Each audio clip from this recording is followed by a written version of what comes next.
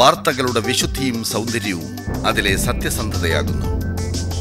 ആരെയും നോവിക്കാത്ത വാർത്തകളുടെ മിനുപ്പുള്ള മുഖസൗന്ദര്യം അരങ്ങുവാഴുന്നിടത്തേക്ക് മൂർച്ചയും മുഴക്കവുമുള്ള വാർത്തകൾ കൊണ്ട് ധീരതയുടെയും പ്രതിബദ്ധതയുടെയും പുതിയ മുഖം അവതരിപ്പിച്ചാണ് മംഗളം മലയാളത്തിന്റെ സ്വന്തം ജനകീയ ദിനപത്രമെന്ന കീർത്തിമുദ്ര സ്വന്തമാക്കിയത്.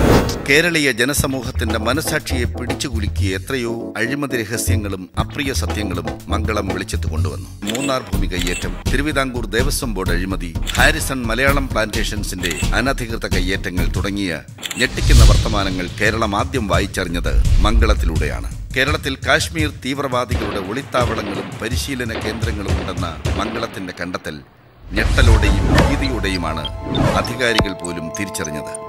ധീരതയുടെയും ലക്ഷ്യബോധത്തിന്റെയും ആവേശജ്വാലയായി മംഗളത്തിന്റെ ഹൃദയത്തിൽ ജ്വലിക്കുന്നത് ഒരു കർമ്മധീരന്റെ സ്മരണകളുടെ വെളിച്ചമാണ്. യശശരീരനായ ശ്രീ MC വർഗീസ്.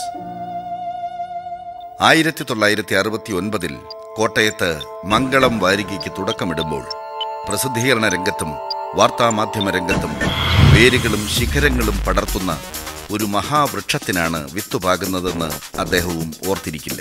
മംഗളം പബ്ലിക്കേഷൻസിൽ നിന്ന് പിന്നീട് മലയാളത്തിന്റെ വായനാ സമൂഹം ഹൃദയപൂർവ്വം ഏറ്റുവാങ്ങിയ പ്രസിദ്ധീകരണങ്ങളുടെ ഒരു നിര തന്നെ പിറവിയെടുത്തു.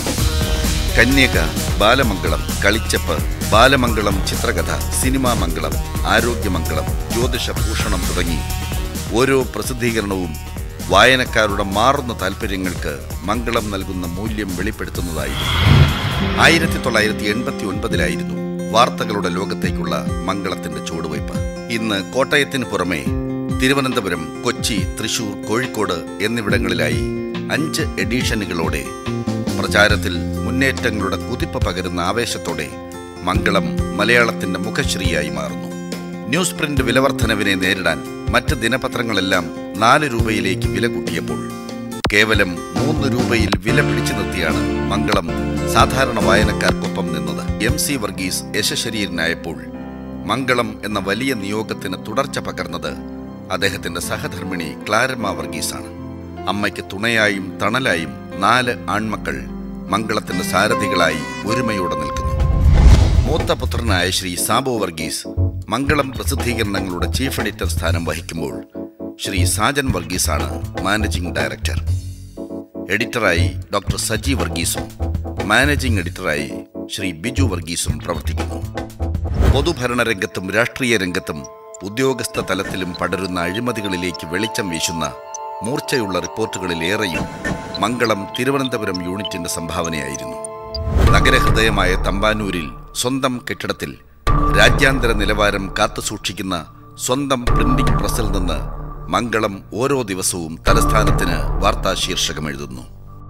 നിഷ്പക്ഷമായ നിലപാടുകളിലൂടെ, പിഴവില്ലാത്ത ആസൂത്രണത്തിലൂടെ, വാർത്തകൾ തയ്യാറാക്കുന്നതിലെ കൃത്യതയോടെ, കൂട്ടായ ചർച്ചകളുടെ കരുത്തോടെ, വാർത്താശേഖരണത്തിലും പ്രസിദ്ധീകരണത്തിലും ആധുനിക സാങ്കേതിക വിദ്യകളുടെ മികവോടെ മംഗളം പുതിയ ദൗത്യങ്ങളും പുതിയ ആകാശങ്ങളും ലക്ഷ്യമിടുമ്പോൾ മഹാവിജയങ്ങൾ ഉറപ്പിക്കാൻ വായനക്കാരുടെ കരുത്തുറ്റ പിൻബലമുണ്ട് കൂട്ടിന്. മംഗളം ഹോസ്പിറ്റൽസ്, മംഗളം കൺഫെക്ഷണറീസ് എന്നിവയ്ക്ക് പുറമെ മംഗളം റെസിഡൻഷ്യൽ സ്കൂൾ മുതൽ ഹയർ സെക്കൻഡറി സ്കൂളും B.Ed, M.Ed കോളേജുകളും എഞ്ചിനീയറിംഗ് കോളേജും BBA, MBA കോളേജുകളും ചേർന്ന് മംഗളം വിജ്ഞാനത്തിന്റെ സൂര്യ തേജസ്സായി ജ്വലിക്കുന്നു. മംഗളം ദിനപത്രം ഇന്ന് 20ാം വയസ്സിന്റെ ചെറുപ്പം ആഘോഷിക്കുകയാണ്. ഈ ആഘോഷ മുഹൂർത്തത്തിൽ ഞങ്ങളുടെ പ്രിയപ്പെട്ട വായനക്കാർക്കും അഭ്യുദയകാംക്ഷികൾക്കും മുന്നിൽ ഇതാ ഒരു വസന്തോത്സവ രാത്രിയുടെ വർണ്ണദലങ്ങൾ. ഡാഫോഡിൽസ്. ഹൃദയത്തിൽ നന്ദിയുടെയും കടപ്പാടിന്റെയും കടൽ തിരകൾ ഇരമ്പുമ്പോൾ ധീരതയുടെ ഒരു സത്യവചനം കൂടി. വാർത്തകളുടെ നേർവഴികളിൽ ഒരു ചുവടുമില്ല പിന്നോട്ട്.